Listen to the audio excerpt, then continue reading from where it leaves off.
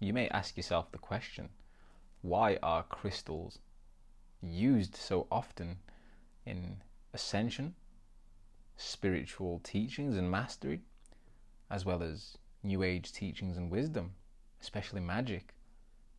It would seem that crystals are extremely important for those of us who do embark on a spiritual journey. I myself have had an amazing experience using crystals, and I hope you have too. And if you haven't, then perhaps using crystals may be beneficial for your awakening process, your spiritual evolution, or your time and journey here on this planet. Why are crystals so important? Why are they so used? And why are they so common amongst spiritual teachings or spiritual teachers? Well, the truth is that crystals are multidimensional. And we know this because of the geometric structure we see in crystals when we analyze them on a molecular level using really advanced microscopes. There's been science conducted that shows that depending on the formation of a crystal and how it has been formed over time, these crystals can be used for technological purposes.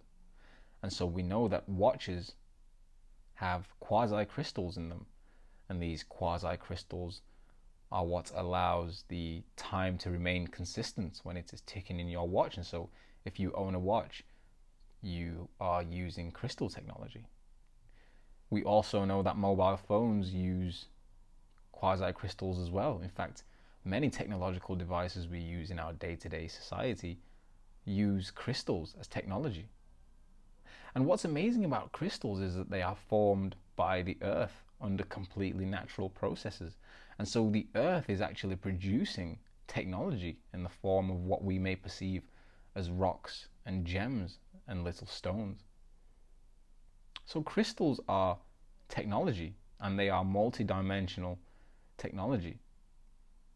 Again, we are going back to the discussion of sacred geometry. The reason why crystals can be used in technology is because of their crystalline structure. It's because of their geometry. Well, if we can use crystals for technology because of their geometry, this just confirms that we are again living in a universe which is nothing but sacred geometry. Sacred geometry is all around us, it's all within us, it's in our DNA, it's in our technology.